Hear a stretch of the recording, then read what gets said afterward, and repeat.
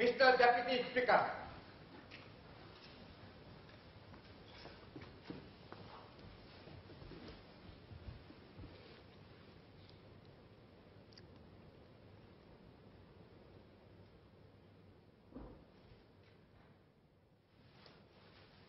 Order. Item 3, Employment Amendment Bill, second reading. Minister for Manpower.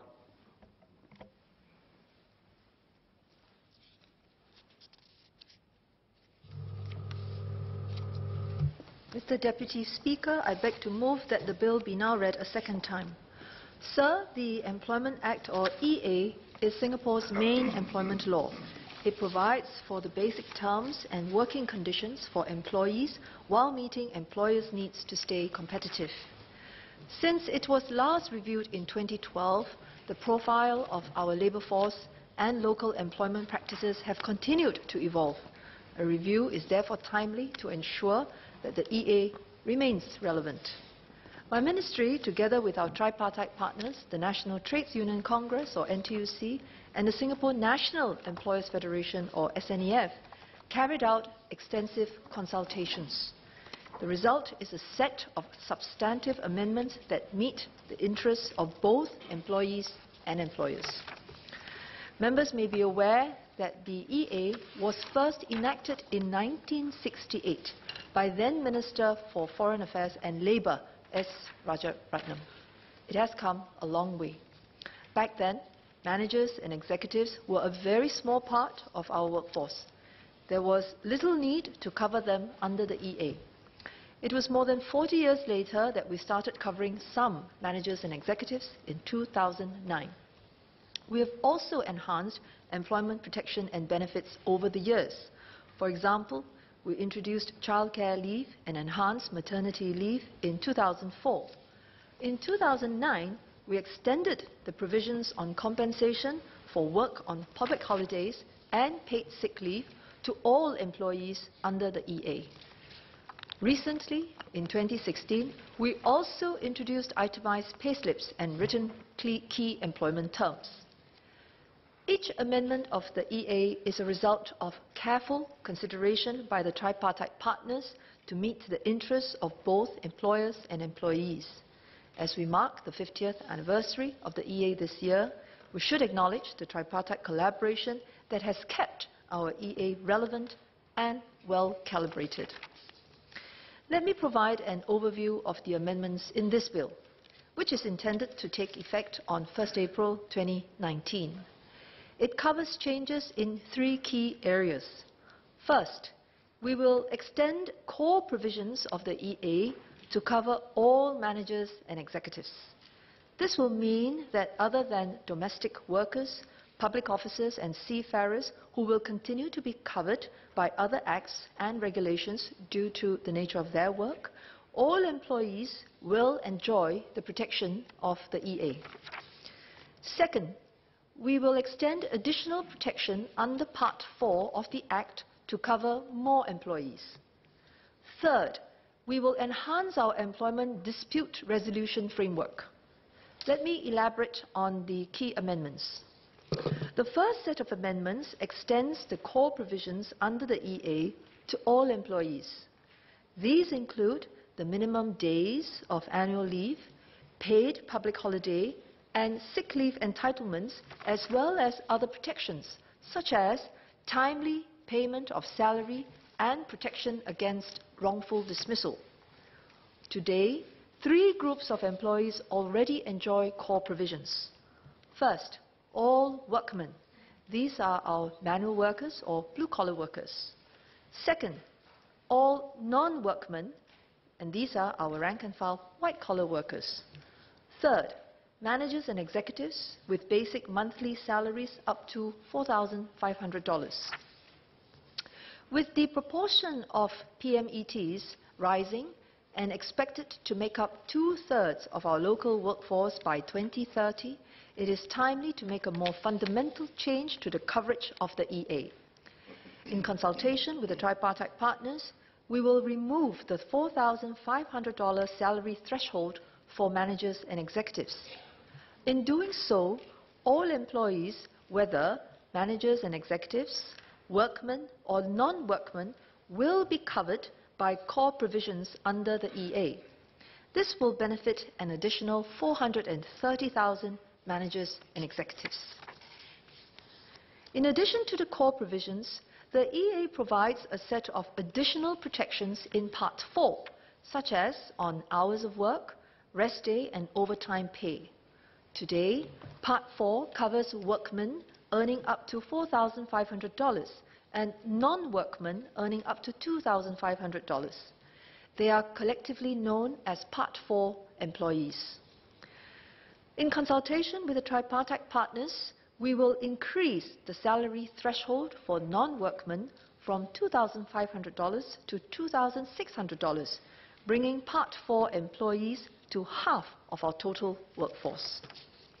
In addition, we will align the salary cap of $2,250 for calculating overtime pay with the new salary threshold of $2,600. Taken together, an additional 100,000 employees will benefit from these enhancements. As we amend the EA to benefit more employees, we have also introduced changes to better meet business requirements. For example, currently, when workmen and non-workmen are required to work on public holidays, employers have only two options. They can compensate with an extra day's pay or provide a full day off in lieu. We will introduce a third option for workmen and non-workmen who are not Part 4 employees. Employers will be able to grant them time off for the hours worked on a public holiday rather than a full day off. With this change, the options for non-Part 4 workmen and non-workmen would be the same as that for managers and executives. With these changes, all employees will continue to be compensated for working on public holidays. Employers will be able to grant time off to all non-Part 4 employees. Part 4 employees who have lower bargaining power will continue to receive either an extra day's pay or a full day off if they are required to work on a public holiday. Another improvement for businesses has to do with authorized deductions. Today, the EA limits the type of salary deductions that employers can make, such as absence from work or damaging or losing goods entrusted to the employee. Such controls protect the employee's interests, but can also inconvenience them. For example, some companies provide voluntary group hospital and surgical insurance for their employees, if the employees agree to co-pay the premiums. The EA currently does not allow such deductions even when the employees agree. So, employees have to separately reimburse the employer. The EA will be amended to allow a deduction if it fulfills two conditions. Firstly, the employee must willingly consent to the deduction in writing. Secondly, the employee must be able to withdraw his consent at any time without any penalty. This less prescriptive approach would allow employers and employees greater flexibility to arrange for mutually agreed deductions. At the same time, employees' interests continue to be protected. In addition, deductions still cannot constitute more than 50% of the employee's total salary for any one salary period. Deductions for amenities and services supplied by the employer will continue to require the Commissioner's approval. The third set of amendments enhances our employment dispute resolution framework. Currently, salary-related disputes are adjudicated by the Employment Claims Tribunal, or ECT, while wrongful dismissal claims are adjudicated by MOM. In fact, both types of disputes are often related. To provide both employees and employers with a more convenient one-stop service, we will shift the adjudication of wrongful dismissal claims from MOM to the ECT.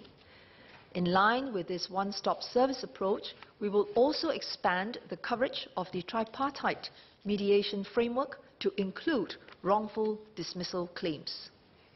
Over the years, a considerable body of cases involving wrongful dismissal claims have been accumulated. They put into practice the broad principles used by MOM that also reflect the consensus reached between employers and unions. The type of dismissal cases that MOM hears include not only those when the employee was terminated by the employer, but also cases where the employee resigned involuntarily. Involuntary resignation can be considered wrongful dismissal if the employee was forced to do so for wrongful reasons. For example, an employer may make work conditions unreasonably difficult to force the employee to resign so as to deprive him of his employment benefits and to mask the employer's wrongful behavior. The wrongful dismissal cases heard by MOM have not been published thus far, as there was little need to do so. With the transfer of the adjudication function to the ECT, MOM will publish a set of tripartite guidelines on wrongful dismissal. These tripartite guidelines will contain illustrations of what constitutes wrongful dismissal and what does not. Under the Employment Claims Act, when the ECT adjudicates a case, it must take into account the principles and parameters contained in the tripartite guidelines. In cases where a dismissal is found to be wrongful, the ECT will order compensation or reinstatement. There is no change to the scope of remedies.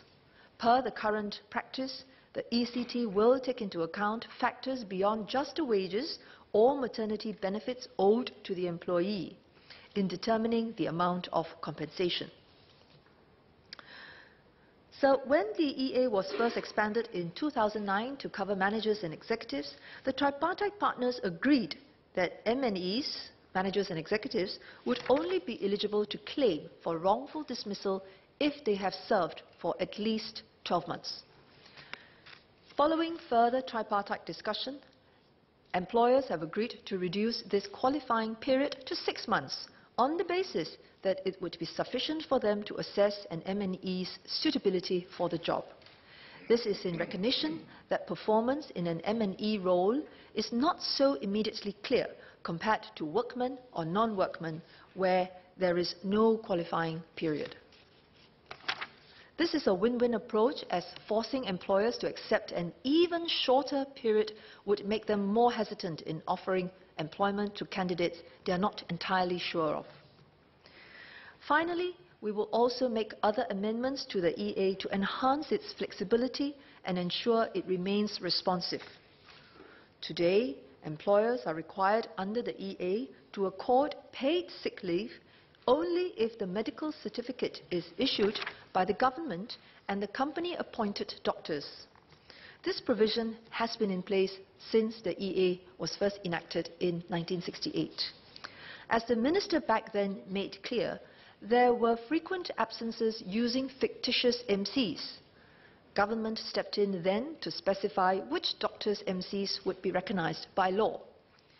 Today, doctors are registered under the Medical Registration Act and are subject to the Singapore Medical Council Ethical Code and Ethical Guidelines. Therefore, there is no longer a need to distinguish between MCs issued by different groups of doctors where paid sick leave is concerned. Moving ahead, we will require employers to recognize MCs from all registered doctors for the purpose of granting sick leave. Given this widening in the recognition of MCs, it is timely to also clarify what hospitalization entails under the EA. The clauses on hospitalization have been in place since 1968, and the intent has been for hospitalization leave to cover the period requiring hospital care. However, certain ground practices have deviated from the policy intent over the years. Today, Some non-hospital doctors may issue medical certificates for hospitalization leave for conditions that do not require any hospitalization, such as sprains. To clarify the intent, we will specify in the EA that when it comes to hospitalization leave, employers are required to recognize medical certificates only if they are issued by hospital doctors. Employers who wish to recognize MCs from their own panel doctors for granting hospitalization leave are free to continue to do so. Hospitalization leave will continue to cover inpatient stays in hospitals and day surgeries. In addition, the post-discharge period of rest or further medical treatment for the condition that the employee was hospitalized for will also be covered.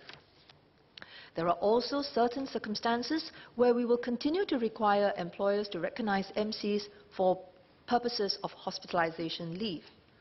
Occasionally, the hospital doctor assesses that inpatient stay or day surgery is required, but for some reason that does not happen. For example, a hospital doctor may assess that a pregnant woman requires hospitalization for bed rest due to complications in pregnancy, but she may prefer to rest at home. There may also be other specific circumstances, such as quarantine orders as required by law, which would qualify employees for hospitalization leave. We will provide for these situations in the Act and regulations. So there is also a need to enhance MOM's regulatory framework to ensure that it remains responsive to the emergence of undesirable employment practices. For example, some employers have, out of convenience or even an intention to cover up for late or non-payment of salaries, asked their employees to sign salary vouchers before receiving their salaries or to sign on blank salary vouchers. Such errant practices should be curbed. The worker may not realize that salary vouchers can be used as proof of receipt of payment in cases of dispute. We will therefore provide in the EA that the Minister for Manpower can make regulations to protect employees from any employment practice that may adversely affect their well-being, including where the enforcement of their entitlements might be at risk.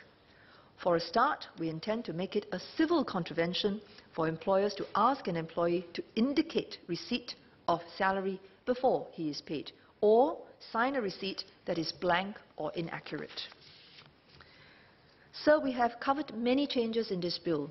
With your permission, may I ask the clerk to distribute a handout on the key changes to the Employment Act for Yes, ease please of go ahead. members' reference.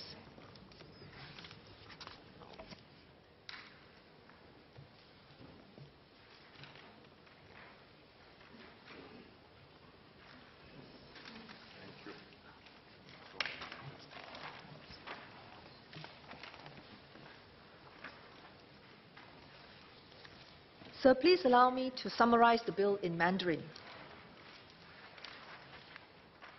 议长先生，雇佣法令是我国的主要劳动法，它确保雇员享有基本的雇佣保障以及公平的待遇。同时，法令也考虑到雇主的需求，促进蓬勃的劳动力市场。我们每一次修改法令，目的是要与时俱进。 同时展望未来，为国人的需求奠定良好基础。这一次的修正案同以往一样，也是通过劳资政三方磋商达成的。主要检讨的范围包括为更多经理和执行人员提供保障，让更多雇员享有额外的保护，以及加强解决雇佣纠纷的框架。